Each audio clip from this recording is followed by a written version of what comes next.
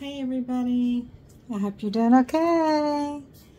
I am doing a 5-foot long canvas and I'm going to do an acrylic pour and, well, it's going to be an acrylic swipe. In the spirit of Feather Dance, so I'm kind of using Feather Dance as my reference, and I also drew off a little grid just to give myself a clue how I wanted to actually do this. I have painted my canvas, which was white. I painted it black, and then the flood coat that's going to go over this, the skim, I'm just going to skim it. It's going to be a really thin layer of a skim coat. Artist Loft Black Flow Acrylic, half and half with US Floetrol, and then a little water. But I don't thin it down much because you don't want it to be thinned down so much that your swipes on top bleed out, and I've done that before. And then the rest of the colors, I'm using our Deco Art Americana 1:1 ratio with the Floetrol. No water added because you really just don't need it. The consistency is really just kind of perfect. And then I've got a couple of metallics like Deco Art 24 Karat Extreme Sheen 1:1 with the Floetrol. Some of the metallics, I have a copper, it's a little thicker. You really just don't need to add much water at all. Spot On Treadmill Lubricant, I've had this for 5 years and still have this left. But I haven't done acrylic pours in quite a while. This is a commission for Miss Kathleen Osmore. She kind of left it up to me to choose the colors. So I decided to go with the rainbow colored effect with a few metallics. I'm also trying to decide if I want to move my camera angle. This is kind of difficult because it's a 5-foot long canvas. So let me just see. Okay, I moved the camera to the side of the canvas and it just really was too skewed, and so I know this, the further away I get, the less you're going to see, but I'm just going to try my best just to kind of show a little bit of the process, and you can just watch. Okay, I don't know if I was recording or not. I'm skim coating with the black Artist Loft, and I mean skim coating. I'm not putting it on and tilting it and having a really thick layer.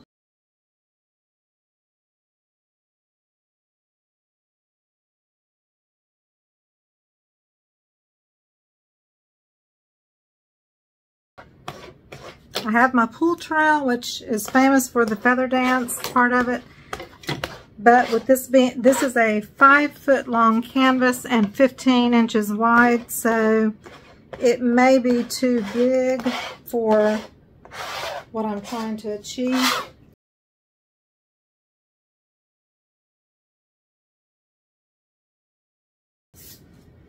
So I will probably paint the sides with the same paint with black. All of my colors are in these squeeze bottles with have the screw-on lids. Comparison of the two holes, very different. You get controlled swipes or laying down color with this kind of bottle. I'm not going to talk while I'm doing the rest, but my metallics are in little cups that I will use and just make a little spout and use that instead of the bottle. But you don't get as much control that way. That's why I use the squeeze bottles.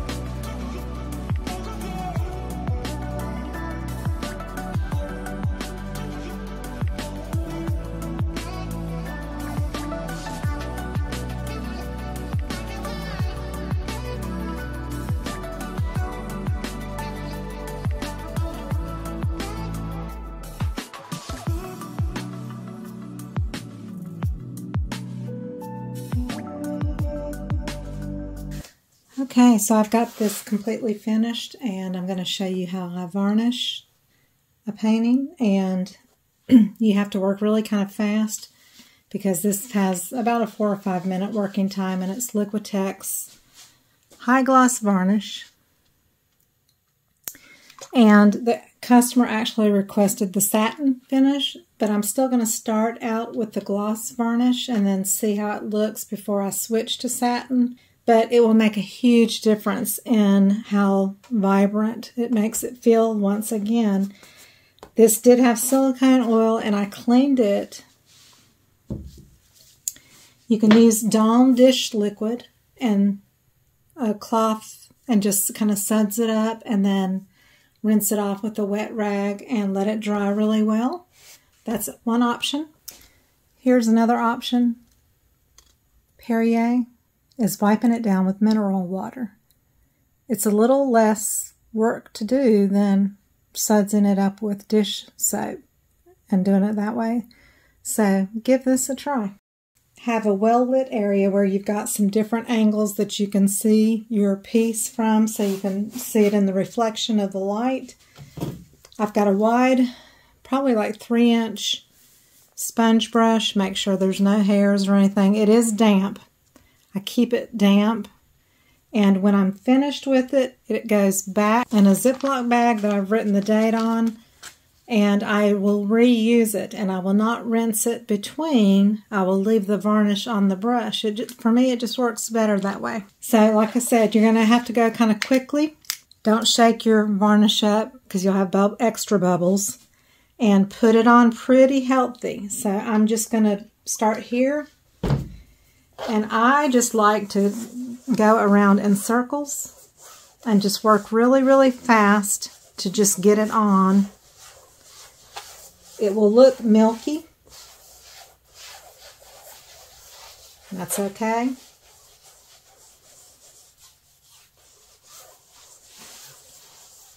And when you put kind of a healthy dose on the first time, it guarantees just better coverage and everything. This is a 5-foot canvas, so you see how quickly I am able to just go ahead and proceed along the canvas.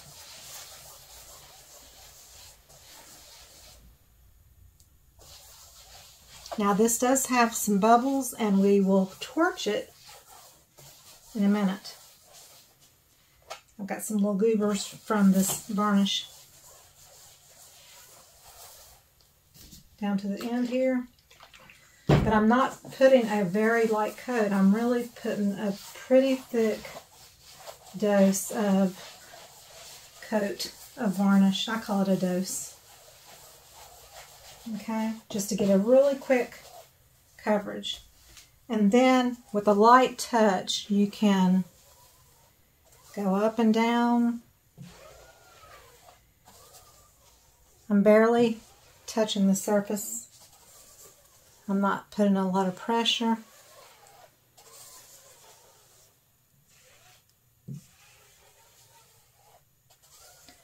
It actually, when you go in a circular motion and you go really fast, it actually shows less brush strokes. Now this is black, so you're going to have to be cognizant of anything landing on your black. I've turned off my ceiling fan that's overhead. So that's pretty good for that first coat. Then you can take a torch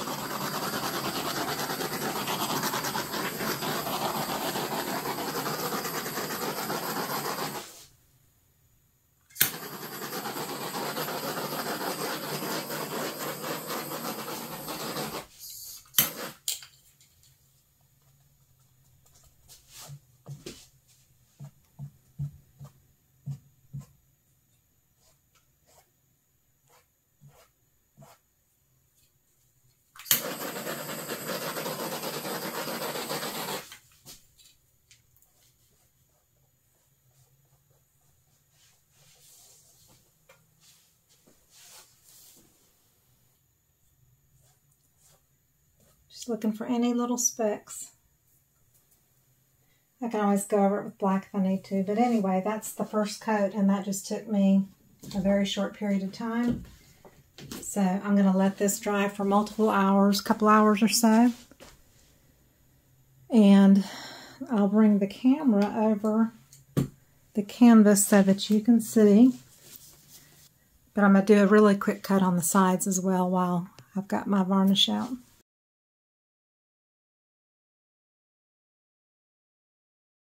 I didn't really have any dribbles that went over the edge. I don't put excess on where it flows off, but it is pretty healthy coat, you know, right on the get-go. So again, I just put my sponge brush in a Ziploc bag and I seal it up, make sure there's no air in that bag. And in a few hours, I'll come back and do a second coat. And I'll also brush in the opposite direction. Or I'll start going around like I always do. So here is a picture or a video of it, just going over the top of it. And I'm not in a super well lit room. This studio is about half lit on one end.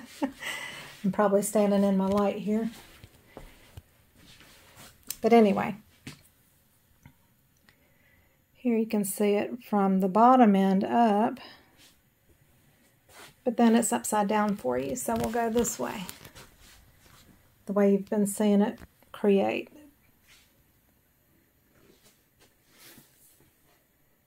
It just makes all those colors really pop again. And we'll do this again and I'll show you more. Okay, so I went ahead and did another coat of the gloss. And as you can see, it's pretty shiny, but you do still see a little texture. So if you don't want to see texture, you would do probably at least 2 more coats. 1 for sure. And this last one I put on pretty heavy. And I really find that if I just go in that circular motion, I don't see as much brush strokes and that kind of thing. So now I'm going to switch to the satin finish because that was the customer's request. So this was high gloss and now we're going to satin. And I got my torch for any bubbles at the end. Again, I'm using a wide brush. It's clean, but it's damp. I always start with a damp brush. It's not like wet damp. It's just not a dry sponge. I'm going to do the same process, just putting it on really healthy. And just a light touch.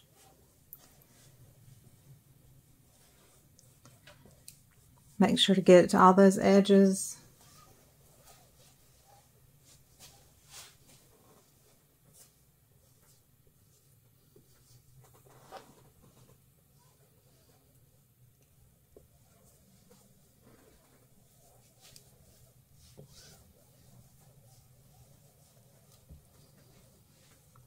Kind of like buffing it on. If you see any really heavy puddles, just kind of buff through it.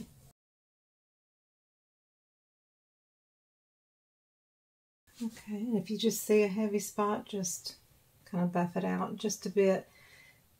But as long as you work quickly, it has time to do its thing and kind of self-level without it getting to a point where you touch it and it tacks up and you remove it. So you've got to work quickly. And again, it will self-level. So you don't really have to do back and forth strokes, or, you know, you just really don't have to. And this works really well for a narrow canvas because you can really kind of work quickly down the whole thing. Now, if you've got a big wide canvas, you've got to find a way to work across that whole surface pretty quickly. So I'm going to torch.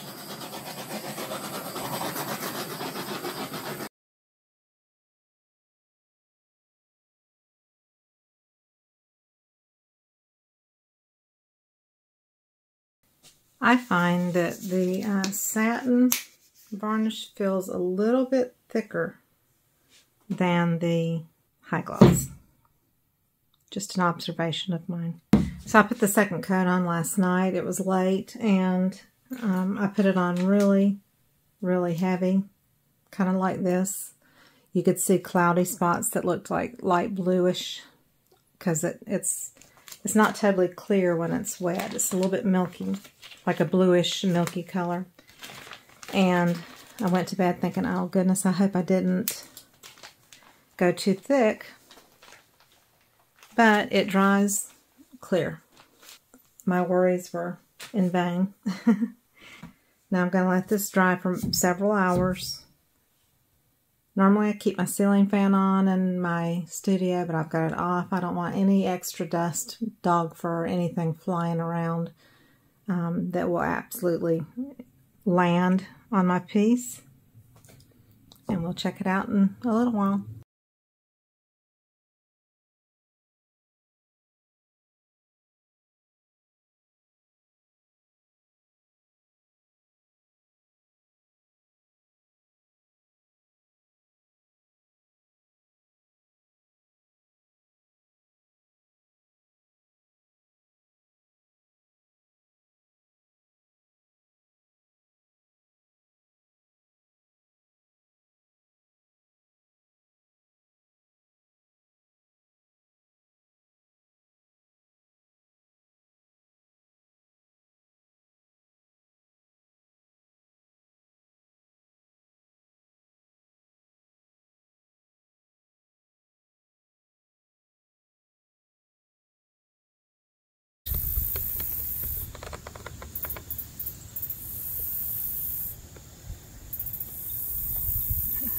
So you can see that up close.